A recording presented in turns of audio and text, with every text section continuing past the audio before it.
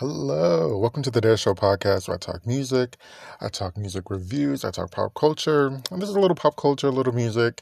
I'm going to start, this is the beginning of the Judds documentary, I think she called it, Winona called it, on OWN. It came out, 10 years ago, but I decided, with all things happening with Naomi, I wanted to talk about it because I've watched it already, but I don't think I've finished it, but I watched most of it already.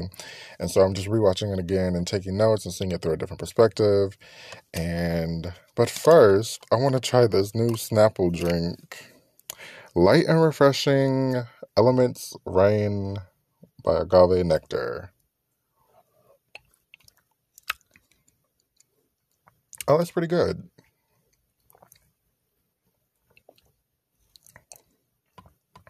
It's like just enough sugar or whatever to please you. Okay, let's talk. Let's talk. The first episode of the Judds, which is called the episode is called Naomi's Secret. Whew, hold on. Okay, so the show starts off with the ladies talking about the goals for the tour. Now, Naomi's goal is to not be manipulative and to build a strong relationship with Winona. Winona. What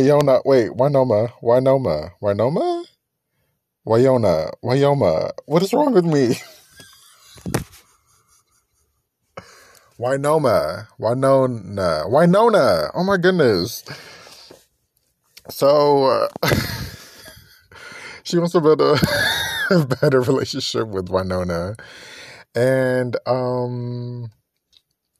Winona's goal is to, build a relationship and not be so toxic with her mother, yada, yada, yada. I forgot really what hers was. So this is their first tour in 10 years. This is about like 2010, 11, 12 that this came out, about 10 years ago on the own. Like, I remember watching it, but I didn't remember like any specific details. So, I'm abreast on basic. I know who they are, basically. I'm not a fan. I'm not even going to say I'm a huge fan. I love Winona's song she did with Patti LaBelle on Patty's gospel album, My Everything. The song is called My Everything. I love that song. It's a great song, great vocals. But I'm not like a huge fan. But I'm like, okay, I can get into this, some red hair, some country twang. Let's get into it. Let's talk. And Winona was talking about, they had a face for the public, basically, they showed like being this power duo, this healing, loving group to the public, but then behind doors at home, it was very destructive. It was very, like, I think eventually they talked about how, like, they fist fought and, my Lord, like, they just did not get along. I guess we'll talk about it a little bit more towards the ending, but they just did not get along growing up. Her mother didn't really know what she was doing.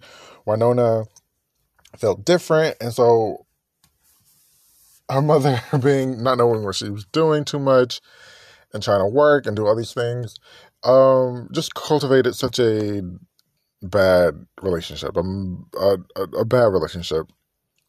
So then we're like in rehearsals for the tour, that's the part I really love about this documentary or show, whatever. I love like behind the scenes stuff on like tours and music and stuff. And so we see that, and they're talking about, the first beginning song, the first song on the tour. And so Winona's like, they're immediately having differences, about what's going on. I take it as this is Winona's tour, and Naomi is just tagging along in the sense of sort of maybe their career. I don't really know. Let me know if I'm being mistaken or not. But Naomi's like, I want to be carried out like Madonna with, these men carrying me. And Winona's like, no. Oh, by the way, at this point, Winona's in her late 40s.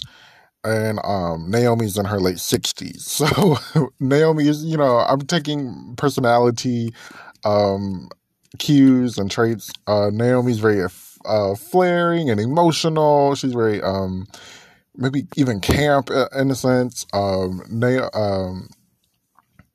Winona is very smooth, very open, very, very open, very expressive, uh, very expressive, again, emotional, loving, smooth, though. She's very smooth. So, Naomi's like, no. Wana's like, no, you're not being like dragged on stage by men. I'm standing with a song. There's a song playing. Me and my guitar, and you're gonna, follow what we told you. It's just like, oh, all right. So then we meet Ted, who is their therapist / life coach, and he's gonna be on tour with them throughout the dates. Then they talk about Peaceful Valley, which is where they all live. Winona, Ashley Judd, the actress sister, and Naomi. I was like, I missed somebody. And Naomi. Well, Naomi's part of the acres is called Peaceful Valley. Now, I did not realize this when I first watched it. Naomi saw the estate, saw, the campus, quote unquote, the village, the land. She's like, I love it because it has like peaks of it. It's a huge ass piece of land. Very beautiful. She's like, I loved it. I loved, looking at it. It just brought me like peace, and I love the creeks and the valleys and the hills and stuff like that. So they're like, cool, I'm gonna buy it. And then Winona saw her land and was like, I'm so jealous. I want me some land. So she bought her pieces of land. And then she gave Ashley, I think she said like 5 acres or something like that, of the land. And I did not know she gave it to her. Well, that's what she says. But she wanted, as a family to heal and bring togetherness and just be a family, which is really cute, really cool. So then Naomi talks about her pathology. They're going through pictures for the tour, and Naomi's like, well, pathologically, my family's full of secrets. I think she said she was like molested 2 times by her uncle. She didn't say it on the show, but in other interviews I've heard, I believe it was her uncle she was molested by, and she was like, I just kept that in. I never told anybody, and I want to tell her I know now all of a sudden. So I was like, okay. Why is we started? Oh, okay, so we skipped to Winona, fresh off a divorce. Before the divorce, she was going to do some reconstruction on her house. I think she said she's going to add 5,000 feet. It might be wrong numbers to her house. But she got divorced, and that took a toll on her financially. So she's building herself back up, and she's doing this renovation while they're going to go on tour. I guess it just, another thing in the chaos and destruction about the relationship and, touring and the family and all that. She was just like, I'm such a pleaser, and I just bought men things, suits, cars, accessories, whatever they wanted, I just bought it. And she's like, I didn't really have a good relationship with men, and I try to navigate that. It was just bad. So then we meet her new boo, who she's still with, Mr. Cactus. And they're just talking about, this is new. We're trying to figure everything out, which is cool.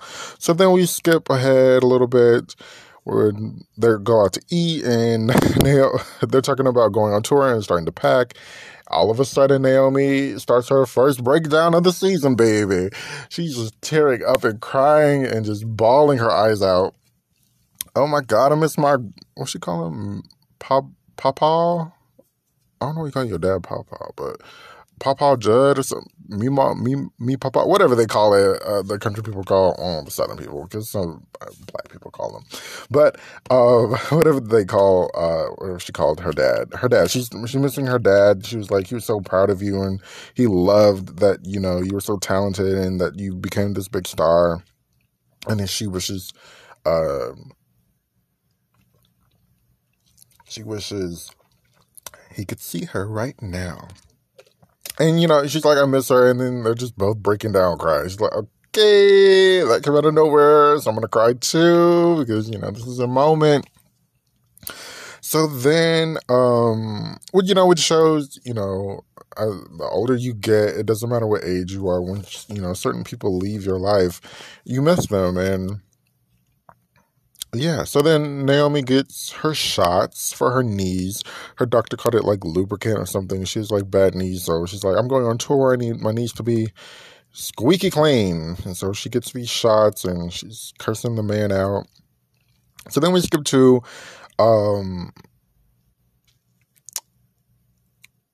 Winona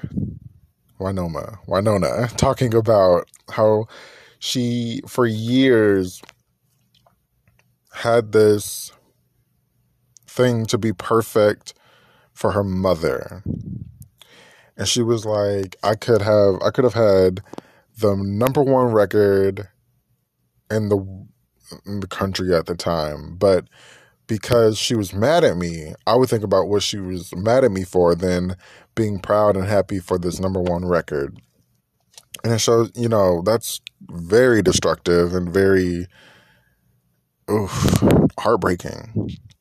So then they have this therapy session and with what's his name, Ted, and she's talking about the goals. They're talking about the goals. So another goal that they have for this tour is not using each other for no, Winona was like, I don't want to be used for like comical relief. We both do it, but I don't want you to do it because it's at my expense and our expense, and it's not cute. She was like, you were on stage one day and was like, you know what I know what it means? And the definition of Winona means, it means passing gas or whatever she said. She's like, we were all laughing, but at the end of the day, honey, that's not cute. And so she's like, okay. And so she's like, I'll work on that. And then Winona was like, oh, everybody look. She said she's going to work on it.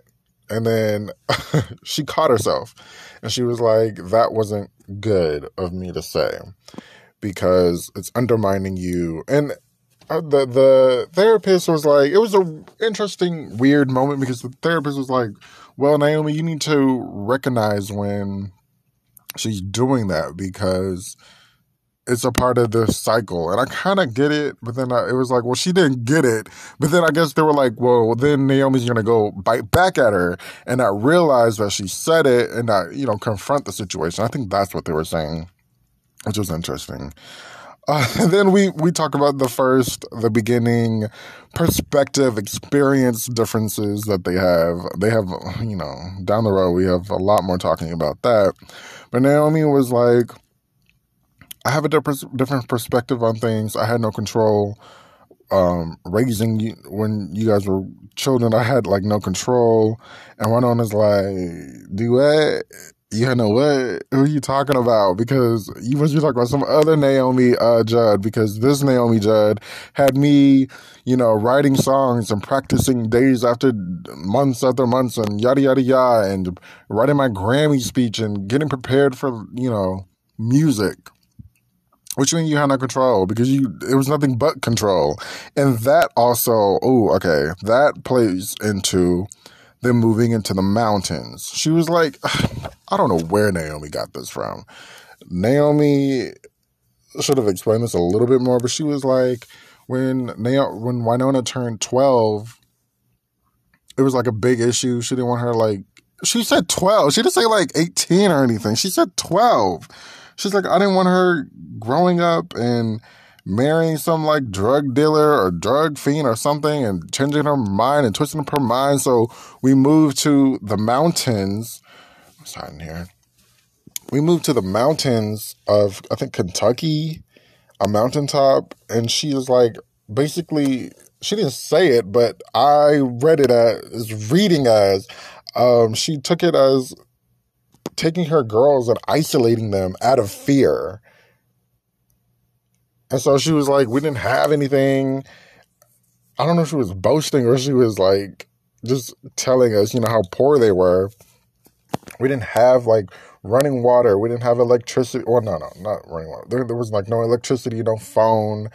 They were on welfare at certain times. It was just like, what? It was exhausting. I'm kind of exhausted, like, putting this all together. And so Winona's like, we were like trauma bonded by the good experiences and the bad experiences. But, the pipes freezing for like 4 days, so there's no running water for 4 days. That bonds you, good and bad, because, the bad of the obvious, but then the good, we gain respect from each other, and we learn how to survive being poor. My God, today. That was the revelation of this episode for me. Not the girlfriend was, molested, but that you dragged your kids up in the middle of nowhere just so you could isolate them from the world and what could possibly happen. Like I said, she had no idea what she was doing. So that's episode 1. Let's talk about episode 2. Next car, honey, next car. Hurricane Winona. Let's, episode 1 was Naomi's secret. I think the real secret, I just want to say that the real secret was Naomi revealing that, she kept her daughters locked up out of fear. And poverty out of fear.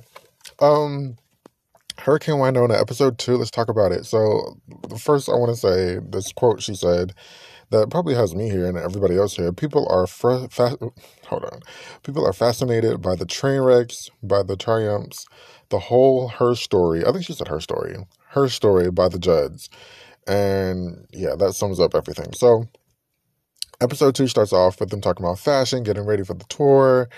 Naomi has like these wings, these like fashion wings.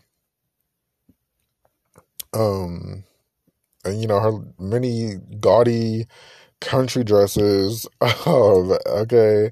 Winona's like getting her nails done. She should be careful about where to go because she plays the guitar.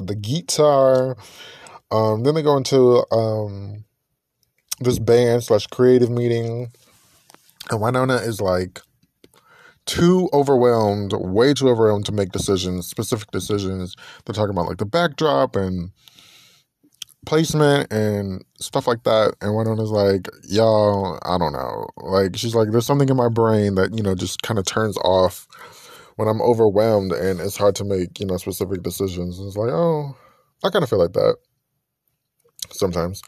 The wings.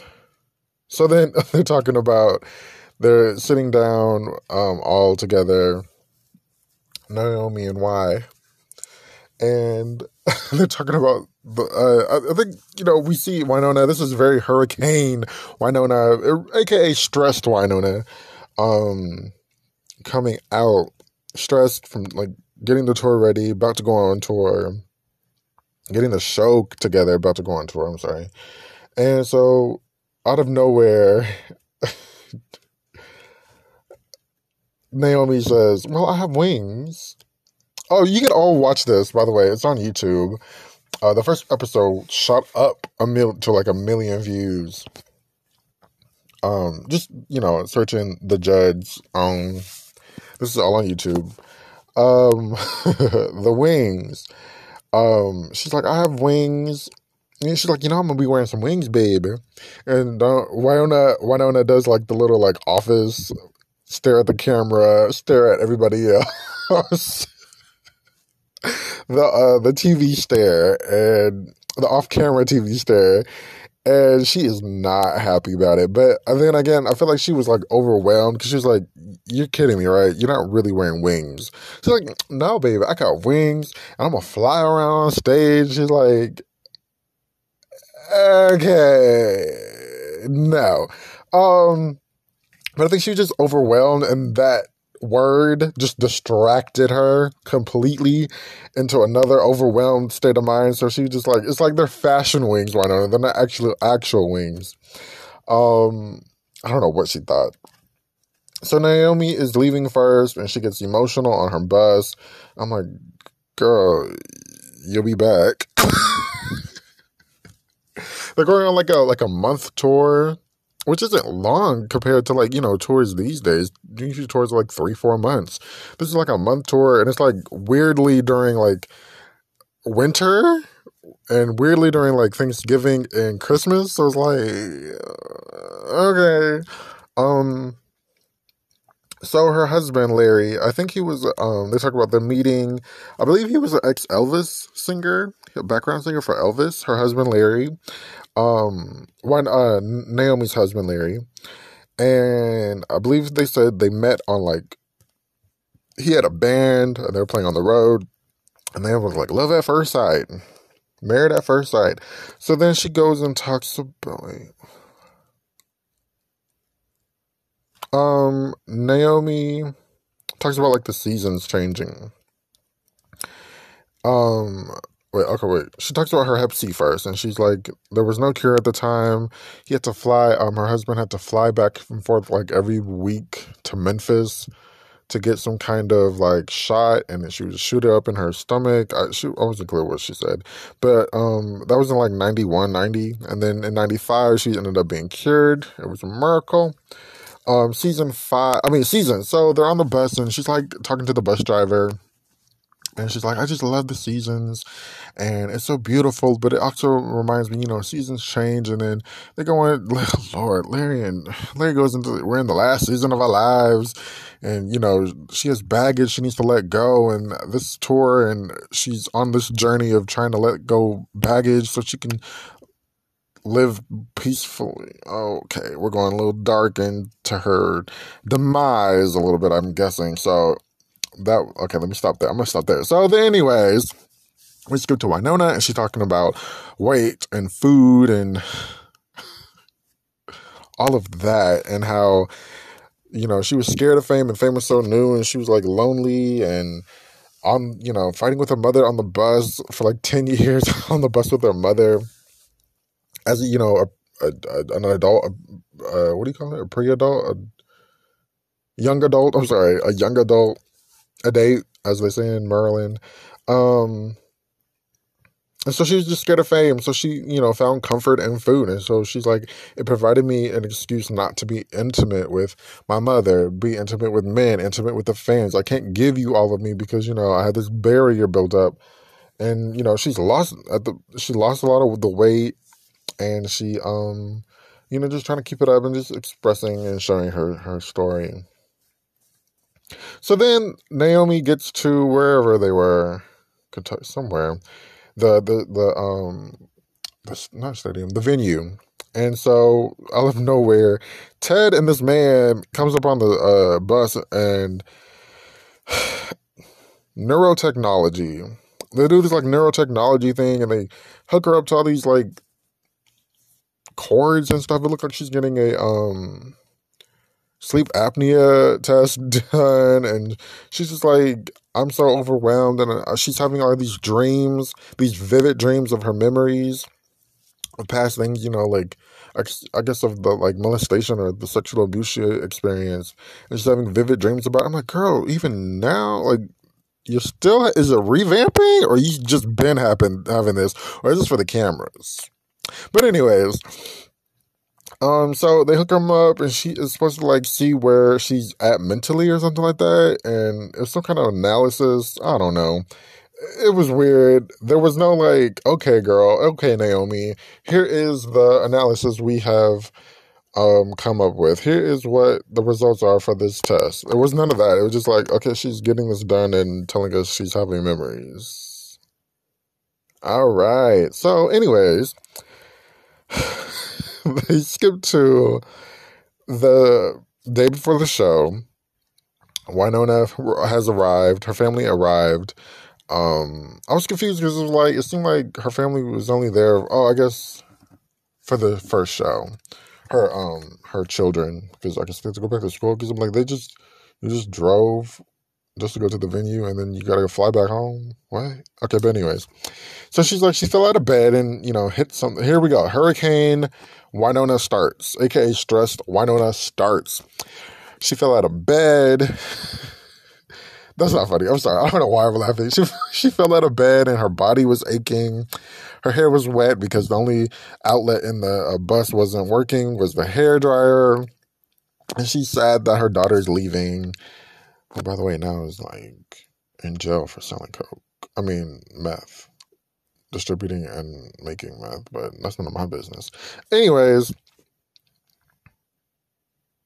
they have this talk about, the sound check. So they're doing sound check, and again, Hurricane Winona is here, aka Stress Winona, and the musical changes. She's hearing something different. She's changing stuff. The band leader seemed very relaxed and not trying to figure out what exactly is going on. He's like, somebody's messing up, but I don't know who it is. It's like, hello, you have a job to do, musical director. And so then they're having dinner, the whole crew and everybody, and then they bring up the wings again. Not the chicken wings, Naomi's wings. And it gets cut off because, well, not cut off. It gets, Winona's like, you gotta wear the wings at a different point, or not wear the wings at all. It was one of those. It was kind of confusing. It seemed a little staged and a little edited because it wasn't really giving a good answer, a clear answer, but they were just like, for the first part of this show, the beginning of the show, we want you to be very natural, very together and toned down and showing your authenticity. And the wings aren't really, a part of that look and the vibe and the image we're going for. So she's like, okay. I'm finding sometimes Naomi, just like a little check-in, I'm finding Naomi sometimes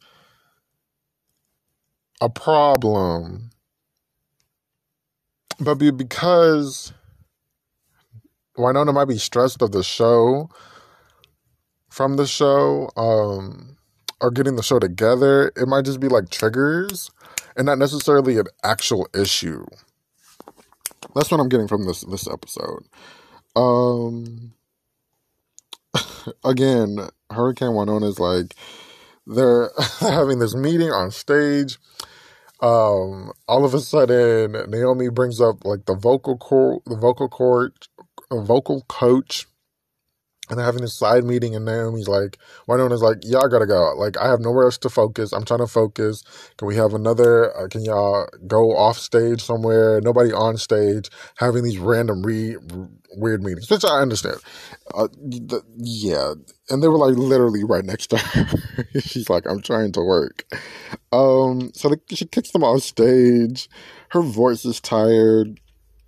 Her body is, aching from the fall or the rollover, whatever.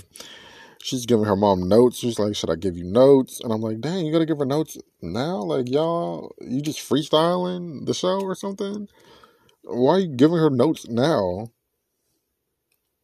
She's pissed. Winona is furious over, it's just, these little things are popping off and she's just stressed. And the backdrop on the certain song or something was not being reflective of the actual life of wherever they were showing. And she was like, this is not what I want. I don't want no barns. I don't want no haze.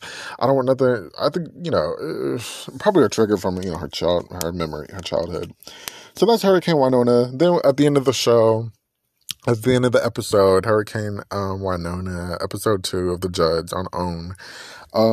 It's showtime, and they seem to, nothing crazy. They start the show. It seemed to go great.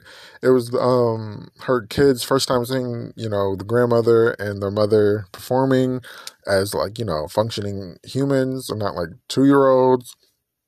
So yeah, nothing else to say. Thank you for listening to these first 2 episodes. I'm going to continue to go on, and I'll see you next episode for this review of the Judds on OWN. And I have this fierce single that Sammy McKinney and these little guys put together, baby. I got a single that'll make you jump up and dance, and if you can't dance to that, you got a hole in your soul, okay?